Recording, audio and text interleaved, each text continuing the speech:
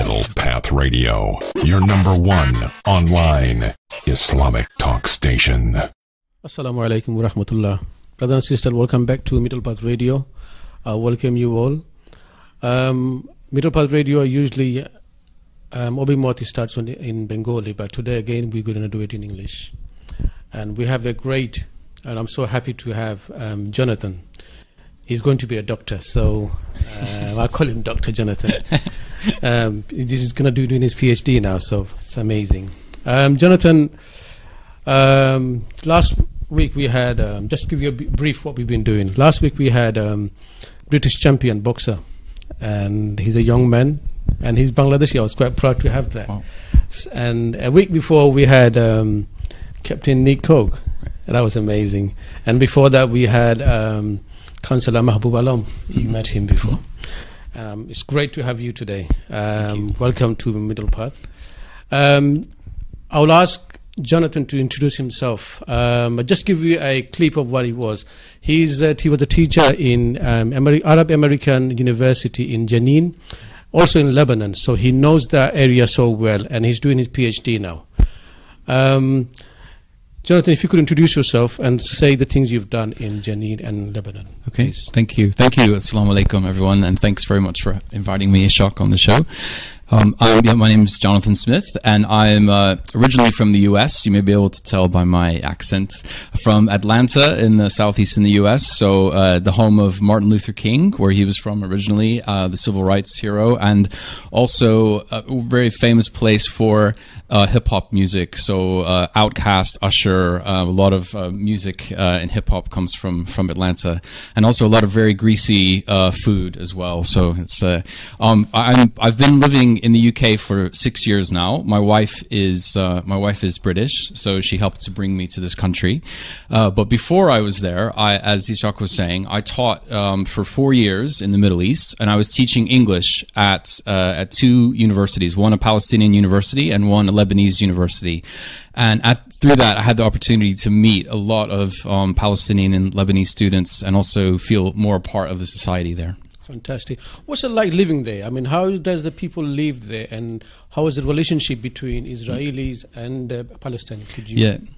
No, thanks. That's a good question. I'm sure you have a lot of students from the both sides. Yes. Well, the university I was teaching at in the years I was there, it was the years of 2002 to 2004. So it was about 10 years ago now, and that was during the Second Intifada. And at that time, the area that I was living in, there were no the only Israelis who were able to be in the area that I was were soldiers. So only students and the people that I interacted with were Palestinians because of the situation at the time. But the place, it was such an amazing place. It really changed my life living there. And one of the things, I mean, it's going to sound silly to you, but I read a lot about what we call the Holy Land, and growing up in the Bible. And when I went there, when I first saw. The first place I went to was an internet cafe, and I was surprised that they had internet because Bethlehem, isn't it? It's a place called Bethlehem, where Jesus was born. That's right, Bethlehem, yeah, which is in the Holy Land, and of course Jerusalem, Al-Quds, is also in the Holy Land. So I had no idea what the place was like. So I was just surprised, that it was. In fact, they had faster internet in some places than where I was from. So I was really, and my students had nicer phones than I had. So I was very, very surprised about this. But the thing that really amazed me about living there was the welcome that I had from the people, from Palestinian people. And I was also thinking, coming as an American, and the history and the current situation of American foreign policy in the Middle East, and thinking, me as an American going to this country, the people are going to be suspicious of me, or they're going to be at least not friendly, they would be, but actually I was so welcome and made to feel at home. And every night someone invited me to come to my house and have dinner, meet my family. What kind of stuff they ask you? Because they trust you, and they like what kind of stuff they ask you. The first thing that I was always asked, because people love to talk about foreign policy, is what do you think about, at this time the president was President Bush, and as you know, he wasn't very popular president in the Middle East. So they would ask me, what do you think about Bush? That was always the first question. And then after that we would talk about, I wasn't a big fan of him, maybe you might guess, but they would talk about, they would ask about, what it was like to live in America, is it like we see on the movies? And what was was really interesting is they had the same situation like we have, thinking about the Middle East. They would see movies and they would think that all Americans live in big houses and are rich and have, you know, That's 10 what cars. I think as well. Yeah, right. That's, yeah. And then I would, you know, and then my imagination about living there, you know, that you know, it's a very dangerous place. You know, you're very likely, anyone living there was likely to be killed at any moment, and my family would be very concerned about me living there because of the situation, you know, that I could be, you know, in danger. But actually, I felt very safe. In fact, I felt more safe in the streets in Jenin than I did in the streets of my city, because there's a very high murder rate in Atlanta. But there's a lot of gun violence and all of that. So I actually felt more safe living in Jenin than I did in my own city. So it's surprising, but we still true. love American movies, though. Yes. Thanks, yeah. Can't take this away from us. Have you met any Israeli students or friends? What do they think about? I'm just talking about ground level. I'm not talking about politics at all. Because to deal with politics, I'm sure Al Jazeera's there, BBC there, Sky there, they can deal with that. I'm just trying to find out people in the level and how do they react to each other, how do they talk to each other every day. Yeah. Do you have any experience on that or examples? Yes. Well, I mean, I did get to go to some of the places in Israel and meet Israelis in, you know, Jerusalem or Tel Aviv. But I think the most interesting conversations that I had, if I'm honest with you, are with Israeli soldiers. And they were often very young people, because in Israel they have to go into the army. It's required when they're 18 years old. So most of the soldiers are actually very young. And I remember a number of times having a conversation where I would go into the village, and there would be soldiers who were coming in, and they would see me and see like a Western person in the village, like, what are you doing here? You know, why are you here? And they would often say to me, you know, it's not, you know, you shouldn't be here. It's not safe to be here. And I said, actually, I feel fine. I mean, it's not safe for you because you have a gun and you're here, you know, as part of an army. But actually, there a lot of Israelis very often before the Intifada started would come in to Jenin and get their cars fixed and shop in the markets, and had a lot of very good interaction. But as soon as the violence started at that time, then everyone was completely separated. So I knew more about Palestinians than most Israelis did, because they had no opportunity to go and meet them. So the only thing they heard about them was on what they see on TV. But so even though they were living next door, they had no chance to actually meet them. I'm talking about young people now, because they would have grown up, and then by the time they were old enough to travel, they wouldn't have had the chance to actually go and go into the West Bank, except in a very difficult situation. Yeah. Is Palestinian, are they educated, the kids? Because, you know, like, it's been happening for a long time. I don't know how the education is. Because you're the person been there firsthand. You've seen it, you've done it. Are they educated, the kids? How do they go to schools? Or do they have enough food? Or do they have enough shopping? Do you have... Yeah. Well, I don't want to make it seem like that even though I had a very good experience because things we get out, like... even from the Muslim side, I'm sure they will show it. It's happening a lot. Maybe it's not the case, you know, from the both sides, because it's media. So if you I mean, I don't want to make it seem, even though I had a very good experience there. Partly the good thing about it for me was that I was there as a visitor and I could leave when I wanted to. But for young people growing up in the Palestinian Territories, it's very difficult, because they have a difficult time accessing education. So even if they have schools, maybe because the roads will be closed or there will be a military action in their area, so it'll be difficult for them to get a consistent education. So education is a really high value in Palestine. I think compared to the other countries in the Arab world, it's has one of the highest educational levels, but the access to education is very difficult, because a lot of people have a difficult time going to school consistently. Or I remember in my course that I was teaching, one of my English classes, we had some of the students who were coming from the city couldn't get into the university. It was just outside of the city. We had one semester where a whole 1/3 of the classes they weren't able to attend because of military action in their area. They weren't allowed to travel. So that means they missed 1/3 of their classes. So because of this, it affects education a lot. But I think the desire for education, and also I think people see education as being a part of being a Palestinian, a part of a type of nonviolent resistance, to go and to be educated and to be a person to work for the good of your country. So there was a really strong value. The students there really loved the education and it was exciting to be in the classroom. You may think, if you're in a class here or where I'm from, and even in Lebanon it was the same. The students were sort of bored, like, why are we here? We have to kick another English class. But the students there, they were so hungry to learn because they knew how important education was for them to advance in society and also to make a difference in the world. Tell me about Lebanon, because there's another place where everything is happening there too. Yeah. You have the guerrilla wars, and you have it's every day same thing as Palestine. So tell me about them. How do they? Yeah. Well, I think Lebanon, in a lot of ways, I lived in Beirut, which in a lot of ways I found similar to London, because everyone is all mixed together. You have people from all different backgrounds who are sharing the same space. That's where the Hezbollah. Well, that's one of the cities where they're. Okay. I mean, Hezbollah has a political party, and they are in the government, which is in Beirut. So they're involved in the government, but they also have a military wing, which is based in Beirut, but primarily in the south of Lebanon. So on the border with Israel is where more of their militia are based.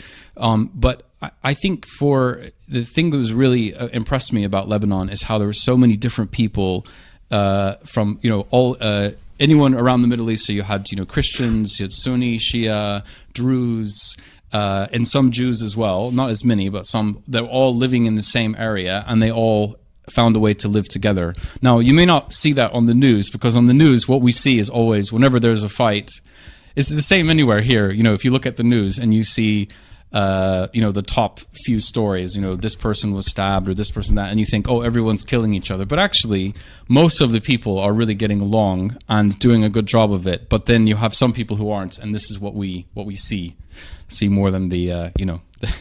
Yeah, I think we've been too much around Palestine and Lebanon. Can I just ask you before we go to another topic? What do you see as a third person? Because every day I see those things, it changes my mind, isn't it? Because I can see people dying. But from your part, as a teacher, what's the solution? What can it be? I mean, Arabs, they're not bringing any solution. Every time they just go around to America and come and sort this out. They're not doing it themselves. So what do you think the solution is going to be? How would the solution come? What do you think? Well, I wish there were a quick answer, like a 5-second answer that would be, that would solve everything. I do think, and this may surprise you, that when I first arrived in the country, I remember I lived there for 2 years, and I first arrived, I thought, oh, this is really simple. Here I have a 5-step plan that will solve the conflict. And then after I lived there for 2 years, I felt more and more like I have no idea. It's very, very complicated, because there are so many interests and so many our areas of power at play. Different countries have their own interest in there, and also you have two people living on a very small bit of land trying to figure out how to share it with each other. So I don't think there's a simple solution, but I think I found some people who were really working for that together, and that's what really inspired me, because it's very difficult. It's easier to work for peace if things are okay, but if things are really difficult, I had friends who had family members who had been killed in the conflict, and they were working every day tirelessly to try to have more peace between Christians and Muslims in Palestine, and also with Israelis and Palestinians outside of the West Bank. And I think that's actually what makes a difference, is that we don't wait for the government to fix things, because the government, we can't depend on the government to fix things. If we want to fix things, I think if we want to make things better, it's a responsibility on us to do everything we can ourselves. And it's easy for me to say that because I'm sitting in a nice, a lovely flat in London, so I can't say that. But what inspired me was seeing people there who that's what they did. They spent all of their time working to create a situation of peace and to work for justice as well, because both of those come together, peace and justice. They can't happen separately. So working for justice and working for peace. And I had some really good friends who did they did protest against the building of the wall that was being built in between the West Bank and Israel, and some of it was being built, as you may know, on Palestinian land. And there were people who would go every week, and some of them every day, and they would be Palestinians and Westerners and Israelis, and they would go and protest, and they would have to face tear gas and beatings, and they would go back every day, and keep working to fight for justice, and in some ways being very successful. So those kind of people really inspired me, because that's the people who are making a difference. They're not waiting for the government to fix things, and they're not just blaming other people. They're saying, let's get involved, let's make a difference here. And that's what I think is the only way that there can be a solution. Brothers and sisters, the ones that are watching, I'm sure you are very warmed by the things you can hear by now. Today's show is going to be amazing. You stay on. I think I'm going to move on to, just to make it quite balanced. I know the Israeli are doing things they're doing. They have their own reasons. But if you go just beyond, if you go to Syria, if you see what Assad is doing to their own people, it's who's better than who? If I could say scream every day. That's my opinion. I could say, look, they're killing us. We Muslim because that's why they're killing us. That's easy to say. But is Assad is not a Muslim? See what I mean? So it's happening everywhere. If a crime is crime, you can't move away from that.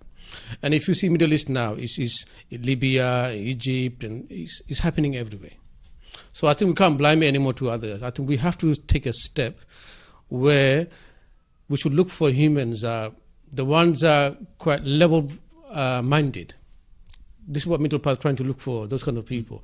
That's the reason I'm just trying to get out from the politics, because as soon as you go there, the one party is going to be happy, others going to be not happy. So we're just going to get out of here.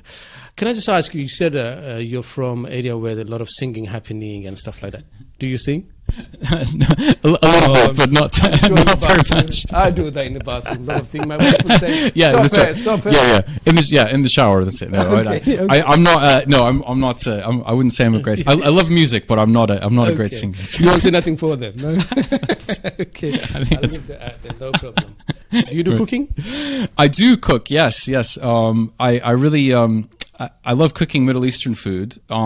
But the like Palestinian and Lebanese food.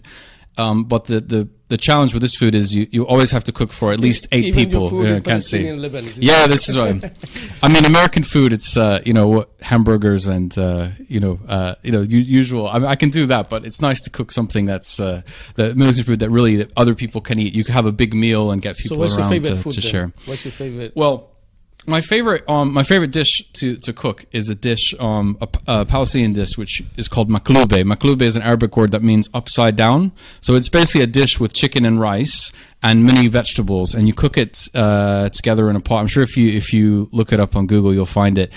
It takes a really long time to cook, but once you cook it, you have to then turn the pot upside down. And then it comes out with the chicken on top and the rice on the bottom, and it's called maklube. It's a great, but it takes about 3 hours to make, so you have to have some time for this to make it. I never tried to. I don't know how it works when it's upside down. I don't know how it looks as well. Jonathan, I think just going to go back to it bugs me all the time.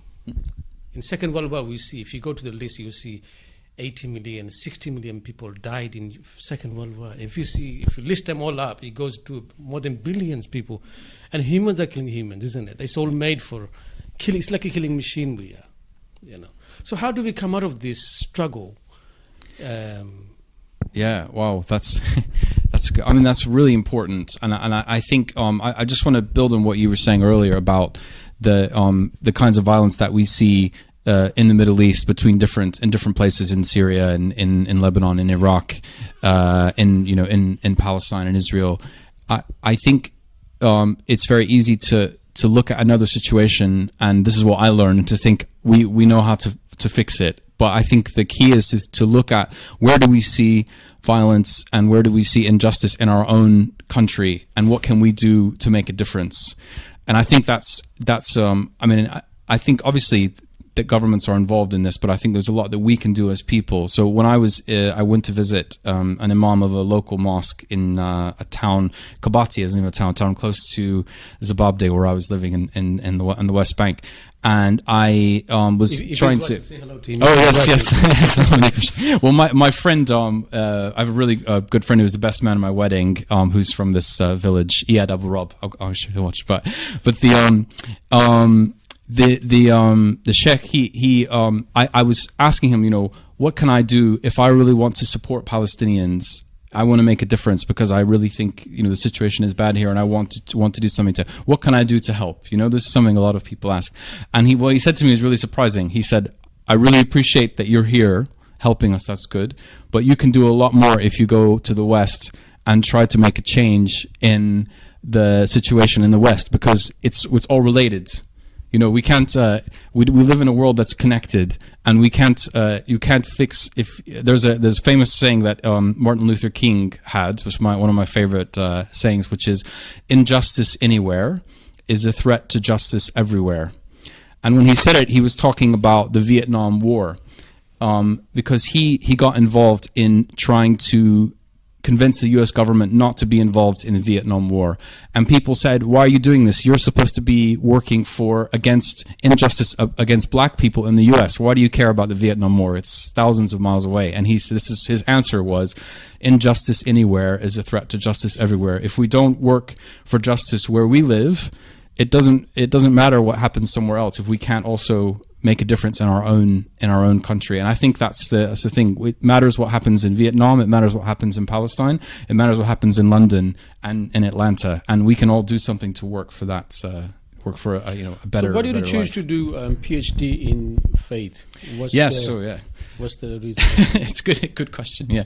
I'm doing a PhD in Theology and Religious Studies, and the subject I'm looking at is about Christian-Muslim relations. So how Christians and Muslims relate in the Middle East and also in the West, and seeing what kind of similarities and differences there are in this kind of thing. So I'll be doing some work in the Middle East and some work in the UK to kind of look at both. And I think it's because my experience of trying to being involved in interfaith work in Palestine and in London made me think about what are the things that make it work. Because we want to do something. We want to do good things for our community, but we also want to do something that works, that makes a difference. So what can we do? What can we do that actually makes a difference? What helps Christians and Muslims work together well? And that's the kind of thing I'm looking at studying. So what did you find? Any examples like we are so? Yeah.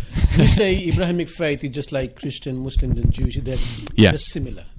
Because you're doing that, do you have any example for our audience? Well, I think one thing that's really similar about Christians and Muslims, and I'm a Christian, as you may have been able to tell, but is that we both really believe that the truth is important and that it's for everyone. It's not just for our group. Everyone should know the truth, and also we have a responsibility to make the world to make a difference in the world, to make a world a better place. And I think it makes it where Christians and Muslims can meet together a lot in doing projects to improve our community. And that's what I actually found to be true in Palestine, is that it was because we share the idea of faith. We believe in God. We believe in one God, and we also believe that He makes us His stewards to make a difference in to make a positive difference in the world. So that's something that I noticed that was similar between being in Palestine and also being in London. But I think the thing is that we have to work with everyone. So work with churches and mosques, but also work with people who aren't involved in religious groups. We have to kind of work. The bigger a group you have together, the more kind of difference you can make.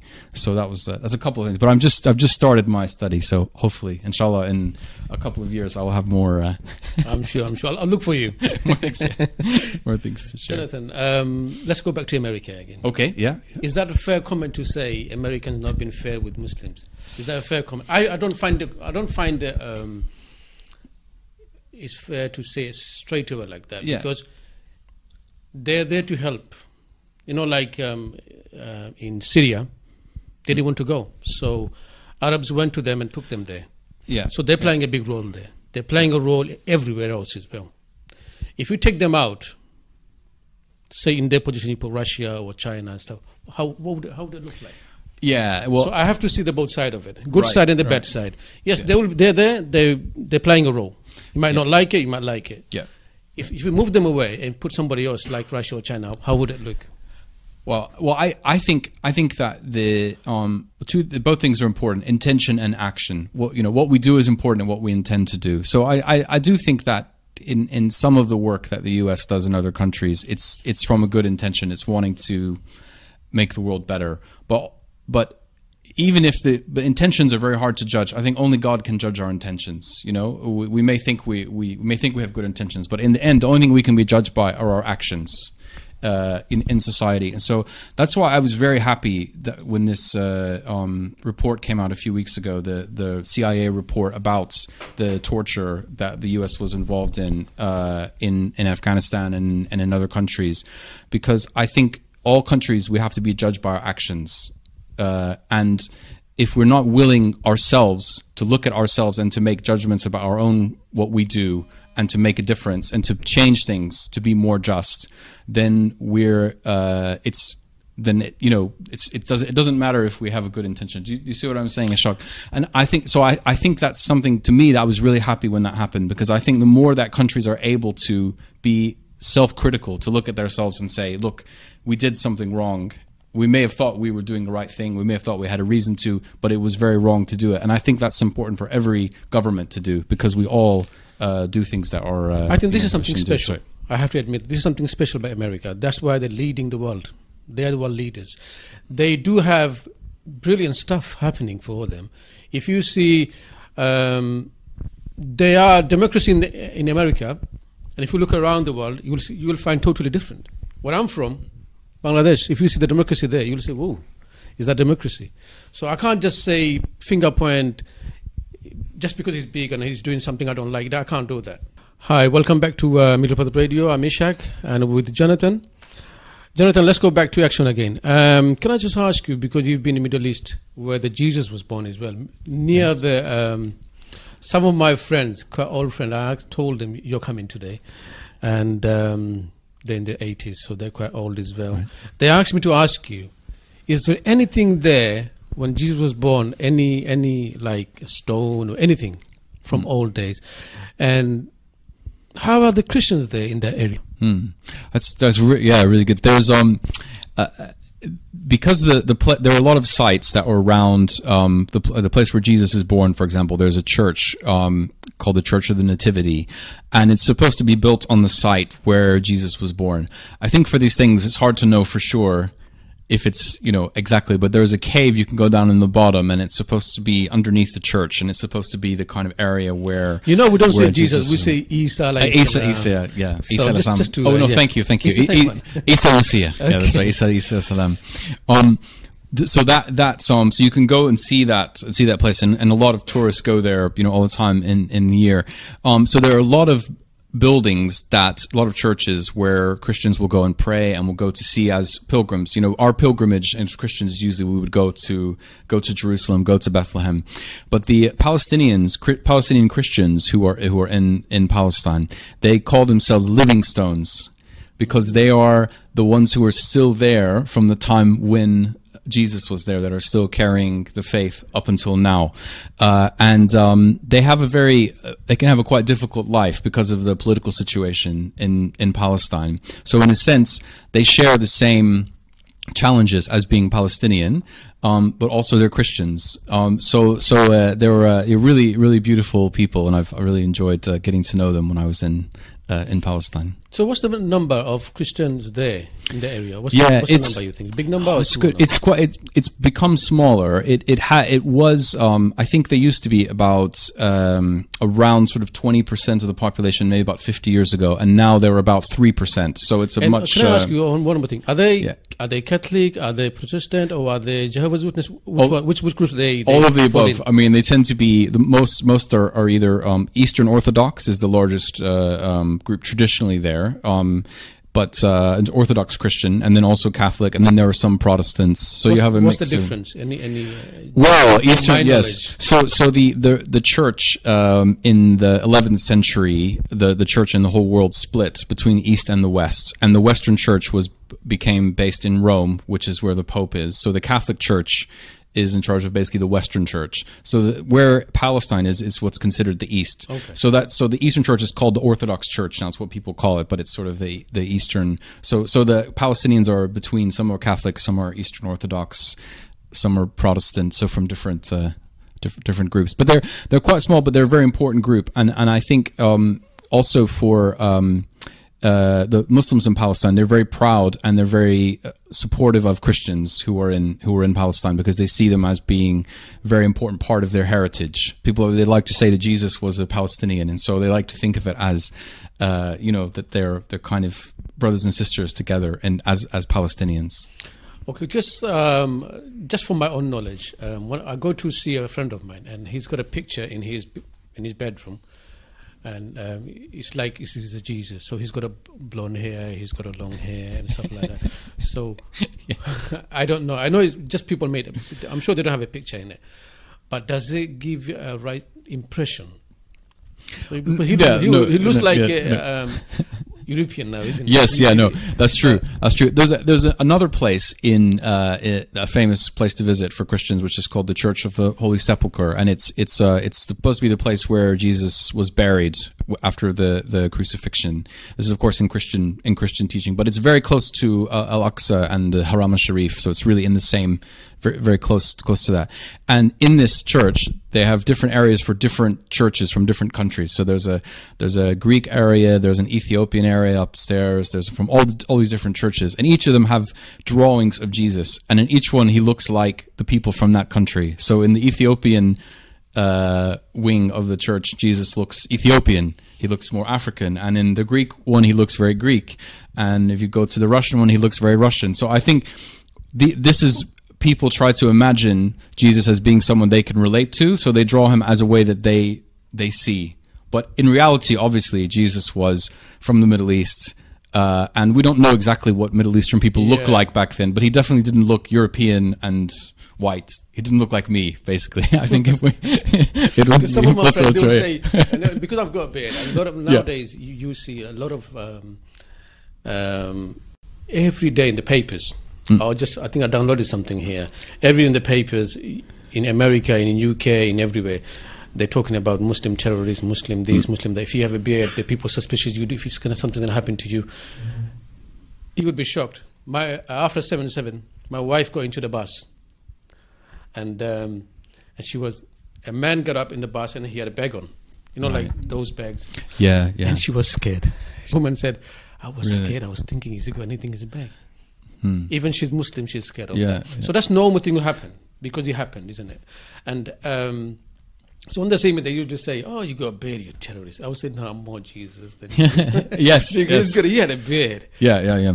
And no, it's true. He did. I mean, he definitely would have had a beard. And I would imagine. We respect him so much. Yes. I mean, we say without believing in him, we're not going to be a Muslim. You can't go to paradise without believing in him.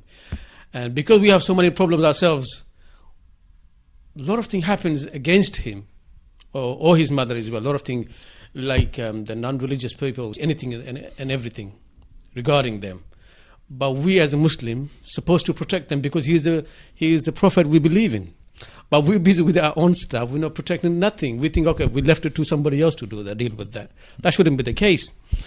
So just to clear off, and we love him and his mother especially, and we love them more than ourselves sometimes. And we have to do that. This is the condition of the faith as well. And when we say how much we love him, we say Prophet Muhammad and Jesus, we're in the same lane, we say. Should be a good example. And I don't think Christians know that as much as they should. There's a lot of things we don't know about each other, and I think that's the kind of thing that. This is why I like doing interfaith work, because when you can let Christian and Muslim sit down and talk to each other, then that's one of the first things that Christians learn. I remember when I first met Palestinians, and they would tell me the same thing you're saying, and I was like, "Oh, I didn't know. I didn't realize that." And I think there's a problem that we don't talk to each other enough about these kind of things. So we'd talk to our neighbor about, football or, where we're going shopping, but we don't actually ask them, what do you believe? What do you think? And I think if we knew that more, then we would understand each other better. It makes it easy, actually. Yeah. Once you know people, it's more easy to relate to yourself. Yes, yeah. Can I say, you've been in the Arab world, they have a lot of jokes in the area. What's the funniest thing you've done? Can you remember one or ask them? Well, I don't. The jokes, to be honest, a lot of jokes are very hard to translate between different cultures. You can tell them, but I can tell you a story of something funny that happens to me if that's all right.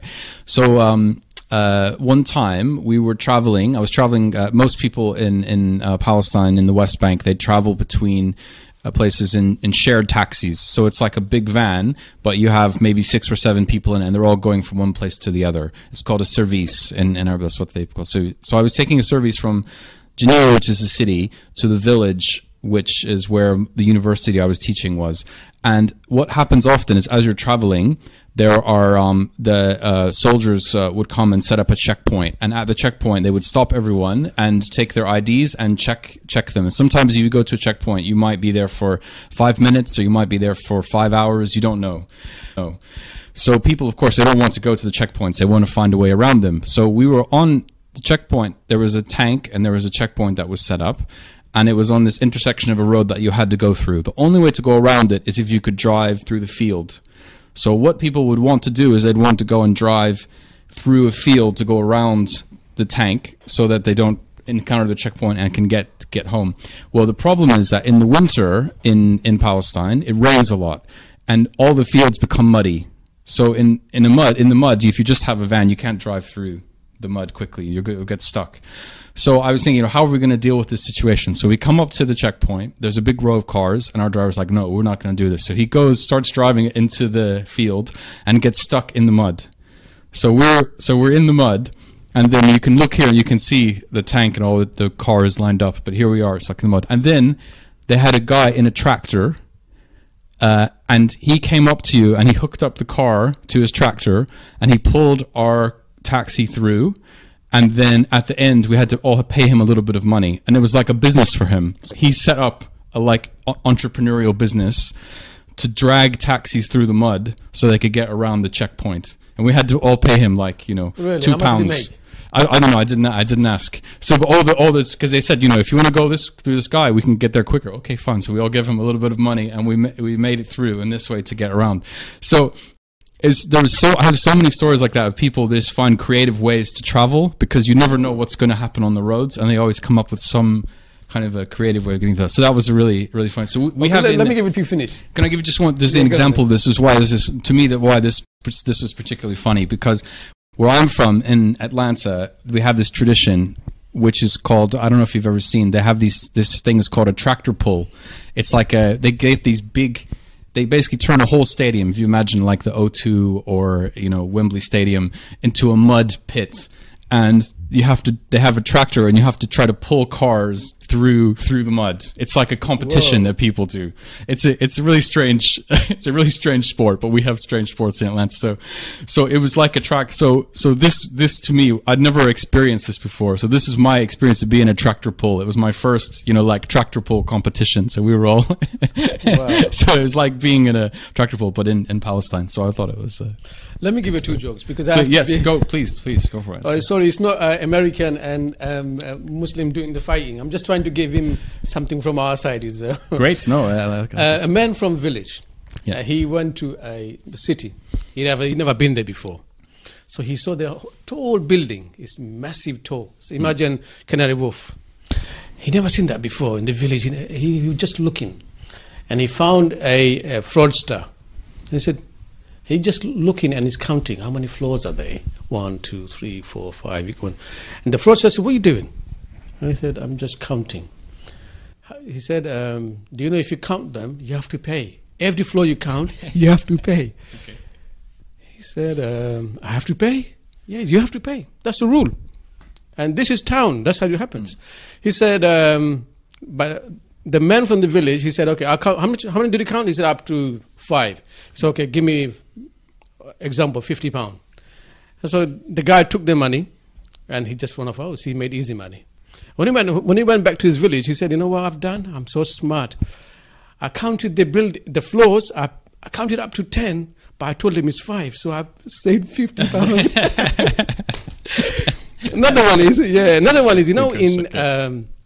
Middle East, when people used to go from Bangladesh to Middle East, usually when they go there, and I think they're not very healthy living there for them. They just do any job and any work. So one of the guy, he didn't have his passport. I don't know what you call things in Arab. They call it botaka, or I don't know what you call it. Okay. So like a passport or something like that, right, a card or something like that. Okay. So he didn't have that. ID card. Right? ID card. Yeah. So he just come out of the mosque. He prayed, and the police stopped him. And he said, "Have you got any?" He said, "No." He said, "Well, we're going to take you then." He said, "Hold on, I forgot my shoes inside the mosque. I have to get the shoes from the mosque." And the police believed him. Right. And he said, "You stay here. I'll get the shoe. I come back." You know he's not going to come back. He went for a shoe and he's gone home. Okay. So that's 2 of mine. I don't know if that is good. Funny. No, those are a lot. Yeah, those are good. Okay, we've got 5 more minutes. We're going to crush it down. How do you? I'd love to learn the accent you have. American. Oh, right. Okay. How do you pronounce my name? Or middle part? How would you say it? All right. Well, the first thing I have to say about accents is, where I'm from is the southern part of the United States, and I actually don't. I've lost a lot of the accent that we have from there. So, but I still know how to do it, but I don't say it as much when I speak. So the southern accent is very slow and very drawn out. So if I were to say your name in a southern accent, I would be like Ishaq. So 2 seconds. Yeah, it would be like really. Okay. It was so it's very slow. And I had some friends who came to visit us when we were in the US. They came from Egypt, and they couldn't understand anything that they spoke English really well, but they couldn't understand anything that people were saying where I was from because the accent is so strong. And they said, "It sounds like you have rocks in your mouth when you're speaking. You're like, it sounds like you're speaking. I don't understand none of the words." So that's it. Okay, back to America again, because yes. I haven't met many Americans myself. Okay, America is a place where everyone looks up to it. Well, yeah, they deserve it. Yeah, they deserve it. But when we go into it, we see. I was just looking into it. It says 222 trillions debt. Yeah, that's a big and massive. And a lot of the money is coming from China, UK, France, everybody else. So is that the biggest debt, or why is it like that? Yeah, it is really, there we are in a lot and of debt. And how did it happen? It's a big concern in the US, I think, is the amount of debt. I think we like to compare governments when they make speeches, they like to compare their checkbooks to like a person's checkbook, and they say, well, if you don't have your money to pay your bills, then you don't pay. You go into bankruptcy, but I think it's very different. The system, and I think what's happened with all of our economic systems is that, in a sense, because our world is so connected, no one can control the economic system. So like you said, the U.S. has a massive amount of debt to China.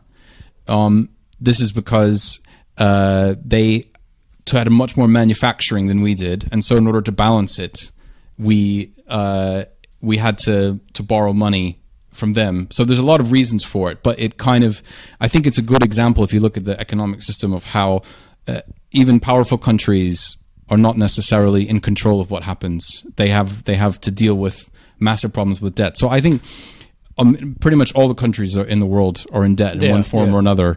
But it's a very big problem. I mean, at the moment, the way that we're dealing with it is that we keep printing more money, which is similar in the UK. It's one way, or other kind of ways of sort of offsetting the debt. But I think it's becoming a really big issue and something that needs that we need to do. I find it strange or scary actually when you see Russia, China, Mexico, and India coming together. They done a bank, isn't it? Recently, they done a World Bank for themselves. Oh yes, that's right. Yeah, and their economy is going higher and higher and higher. And Russia recently now, regarding in their area, they're showing the muscle again. They're going back to their old style again, isn't it? showing the guns and then doing the stuff like that.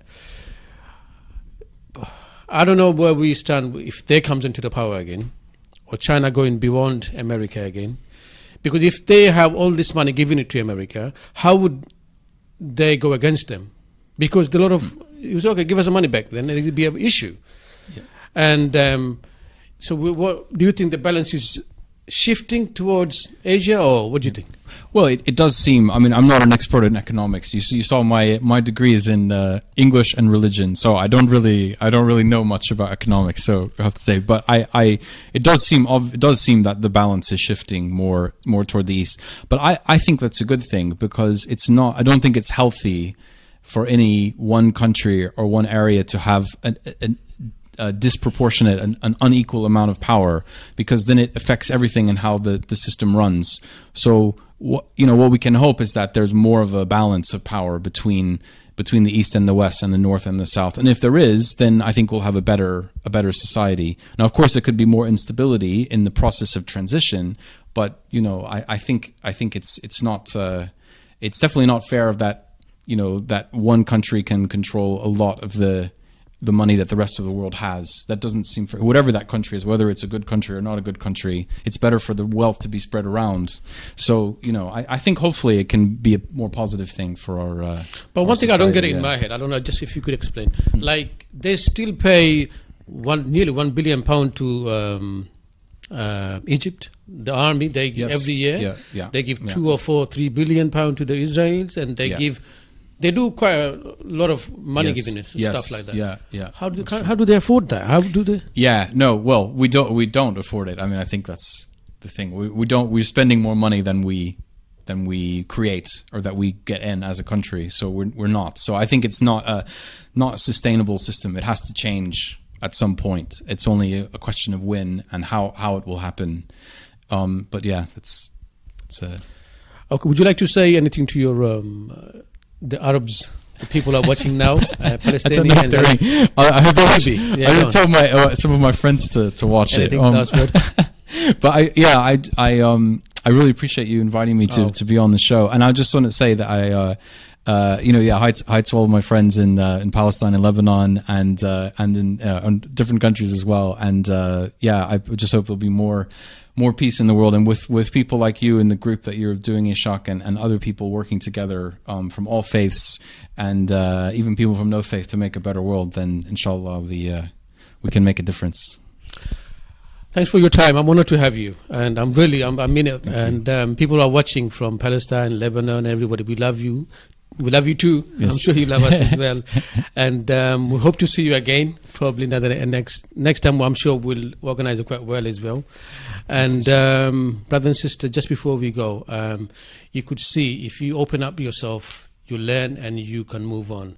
This is a global world. It's like a village, they say. And the more we know about each other's, and it makes sense. We can trust each other, and we can build a good society and community and the world as well. We don't want to be doing the same mistake we made Second World War or whatever we've done. Billion people died, and we're doing that. So people who wants to see a peace, let's go out and talk to each other and make the change. Thank you for your time, and see you next week, inshallah. Assalamu alaikum wa rahmatullah.